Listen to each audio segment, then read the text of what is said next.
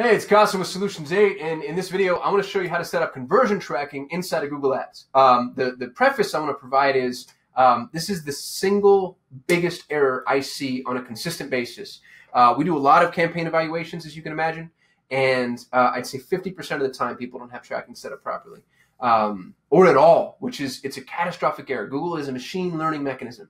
It's a computer that is setting out to try to replicate success. And if you don't tell it what success is, or even worse, if you're giving it false positives, then you're going to throw your campaign off entirely. So conversion tracking is critically important. Today I'm going to show you how to set up conversion tracking for form fills mostly, and I'll show you what that means. But if you're trying to track conversions from phone calls, for instance, then you're probably going to want to use a third-party software. We use call tracking metrics. That's not necessarily what this video is about, and I'll explain briefly why. But let's dive into it. So I've got a dummy account pulled up here. We've got a website that I've created just for test purposes. I use this for a workshop, so we're going to use it here. And the conversion that I want to track on this website is, if you go to the Contact Us page, there's this form that I've got pre-filled. And if I fill out this form, and this is really important, when I fill out this form, it's going to take me to a separate thank you page. Now, let me just open this in a new tab so we can keep that URL. But notice that I'm now on thank you-contact. Previously, I was on Contact Us. So when I fill out the contact page here, it takes me to this thank you page. This is important because the change in URL is what I'm going to track. Now, you can track other things, the click of a button, for instance, but the most reliable thing to track is when the URL changes. And the reason that's the most reliable is because it's a very clear line of demarcation. There's not a whole lot that could have happened other than this person filled out the form and ended up on the thank you page. Assuming you don't have some weird navigation set up to where people can access your thank you page without filling out the form. I don't know why you would do that. So this is the conversion that we're going to track, but this paradigm can fit for anything. So if you've got lead magnet downloads, for instance, or somebody can schedule online with you. Any form that they can build out, any conversion point can ultimately result into a separate thank you page. And so that's the system that I'm going to teach you to track here. So Foist, we're going to go into Lord Googly and click on Tools and Settings here, and then we're going to go to Conversions. And in Conversions, we're going to click on our little blue plus bubble here. Now, it's going to ask us what it is that we want to track. And we can choose websites, apps, phone calls, or import offline conversions. We're going to choose website conversions. I do want to make mention, though, that not tracking phone calls is another big error that I see. And what we'd strongly recommend doing is using a third-party software called Call Tracking Metrics. I'm not an affiliate. I don't have an affiliate link to offer you. I just really like CTM. We've been using it for years. Awesome solution. But what Call Tracking Metrics allows you to do is you can actually record phone calls, listen to those calls, manually score them, and then import those conversions into Google Ads. And the reason you want to do that is because if you don't, then you have to grade all of your phone calls based off of time thresholds. So you're basically saying, hey, any phone call that lasts over 60 seconds or whatever is a lead, which we all know is not necessarily the truth. As a matter of fact, it's generally not the case. So you end up having really muddy data if you just allow every phone call that lands to act as a lead or every phone call over a certain threshold. So use Call Tracking Metrics. But what we're going to do is we're going to select website conversions. And inside of website conversions, Google's going to ask for a category. This is really important. Make sure the category you select is applicable to your conversion. What's interesting is this isn't going to impact any of your settings, but what I think is happening is Google's trying to build common denominators off of categorization here. So the logic that they apply to specific campaigns is going to be based off of the conversion categories that you're allowing them. I like playing into Google's machine learning. Anytime I see them trying to figure stuff out, I want to put myself on the right side of that. So make sure that you don't just phone this in and choose a willy-nilly category. Pick the one that's most applicable to you. Some of them are a little bit more generic than others. I'm going to choose contact. Conversion name. This is really important. You want to make sure that you're being as specific as you possibly can, because let's say I have 4 Contact Us forms on the site, which is not unusual. Some sites there's a Contact Us form that's ever present in the footer. There's one on the contact page. There's one that's in the right-hand column. And if I just say Contact Us form here, well, now the question is, well, gosh, which Contact Us form? So if you've got really in-depth navigation, then make sure that your identifying your conversion name so it's easy for you to understand what conversion actually took place. So I'm going to say contact form. Google's going to ask you to assign a value. I actually don't recommend doing this unless you have a really clear value for each conversion. If you're selling something and we're tracking that conversion here, and honestly, in most cases, that would be an e-commerce campaign and would be set up a little bit differently. But if there is a definitive value to something, like let's say you're scheduling phone calls and you're charging $150 a call, and in order to have converted, they actually paid $150. Then you can have a conversion value. But what I'd recommend doing is not assigning a conversion value. I realize that Google says this is not recommended. The reason I don't like assigning a conversion value is because Google's going to start trying to make decisions based off of the values you have assigned. And you don't necessarily want those decisions made, because these conversion values are, more often than not, for lead generation, tend to be pretty arbitrary. So let's leave value alone for now, unless you have a really good business case as to why you want to assign a value to your conversion. You can choose whether or not you're tracking every conversion that happens, or if you're only tracking one. So here's what this means. If you have a business where every single time somebody does something, you get paid again, then you want to track every conversion. But for my business, for instance, if you're somebody who's interested in Google Ads management and you fill out my form because you're interested in me auditing your campaign, and then for whatever weird reason you fill it out again, which has happened, I don't want to count that as a second conversion because you're still the same lead. There's no additional value to me in the fact that you filled out the form 2 times. So I'm going to select 1. In our click-through conversion window, we're going to take this to 90 days because we want it to be as broad as possible. What this means is if somebody clicked 89 days ago and then converted today, assuming the session ID stays intact and all that good stuff, the conversion will still track. So keep this as broad as possible. If you've got a reason, something that would require you to narrow that window down, I understand, but you need a business case to narrow it. I think you want it as broad as possible. View through conversion rate, on the other hand, I'm going to keep it 1 day. I really don't see this making an impact, to be honest with you, unless you're running heavy display. Including conversions. This is really interesting. You can track conversions that you don't include in the conversion values of your campaigns. So, when Google's reporting on the cost per conversion, you can choose whether or not this is being included. As a default, I'd say yes, because it's unlikely that you're going to track a bunch of things that you don't want to include in your conversions. But you can, and it's actually advisable. If let's say you have a lead magnet download where you say, hey, I don't want to optimize for this because this isn't where I make my money, but it's a predictive indicator of intent. So I'd be interested in seeing how many people do that. You can build conversion tracking for that, but not include it in conversions. I'm going to include in conversions for now. Attribution model. This is finicky. Last click is probably the easiest. Statistically, it takes 2.5 clicks to catalyze a conversion, which means somebody's clicked on, adjusted for margin, 3 ads.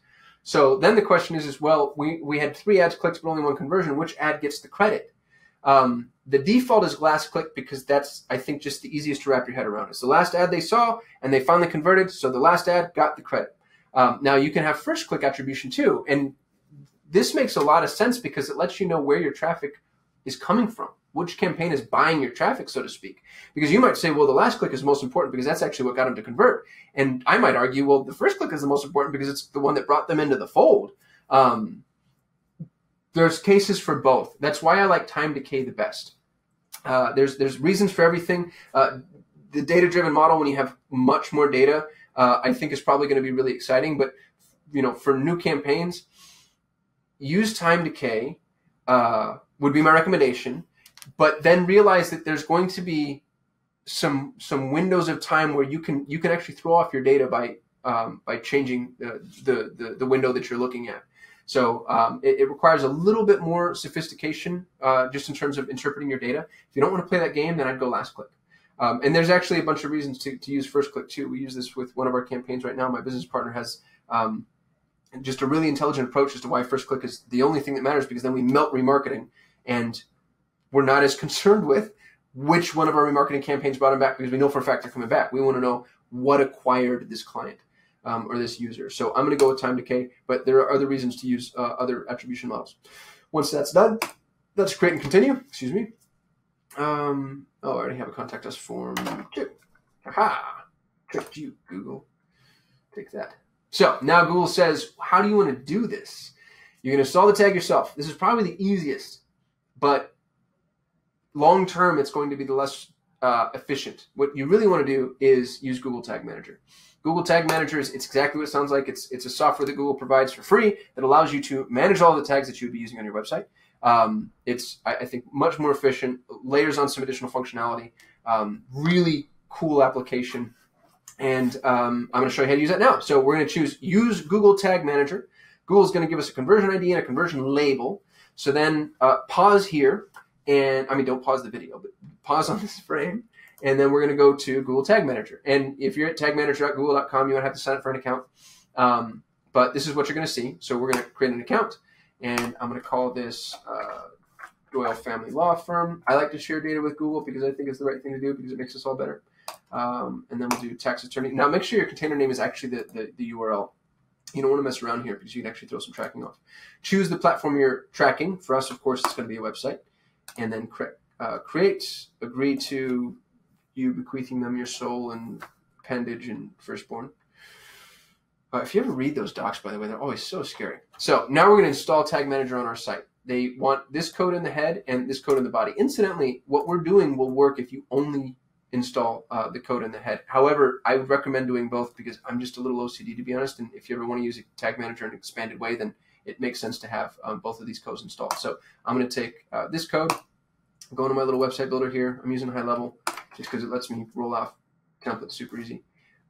Drop that in the head, drop this code in the body, click the save button. Bam, I did it. I'm basically a web developer now. Now, don't let this be hard. High level makes it really easy, the head and the body tag insertion. Most web builders, Wix, Squarespace, Weebly, Duda, I have yet to find a web builder that doesn't make this a simple process. WordPress is probably the hardest, depending on the theme that you're using, but it shouldn't be. There's a plugin that you can install. There's a billion plugins that you can install, but if you have any issues with this, just YouTube how to install Google Tag Manager inside of insert your CMS here. But this shouldn't be that big a deal. You'll see it took me a matter of seconds. So now that that's installed, I'm actually going to build my conversion. So what I need to do is I need to tell Google Tag Manager what conversion I'm looking to track and when that conversion is going to take place. So the very first thing I'm going to do is build my trigger. And I select triggers here on the left-hand side. Then I click on New.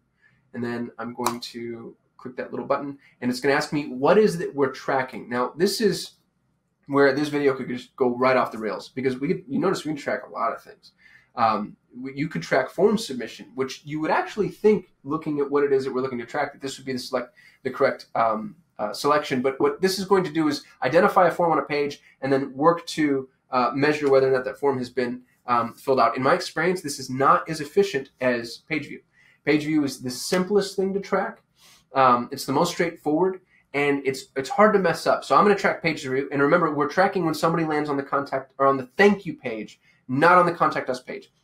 That's another mistake that people make is they're like, oh, I want to track when people fill out the form, so I'm going to go track this page. Well, no, they haven't filled out the form yet. You want to track this page, and you'll notice you want a separate thank you page for every individual conversion action. So if I had 4 contact forms, I'd want 4 thank you pages, assuming you want to track each individual form, and I think you do because you want to know what it is that's getting people to take action. So I'm going to go track this page.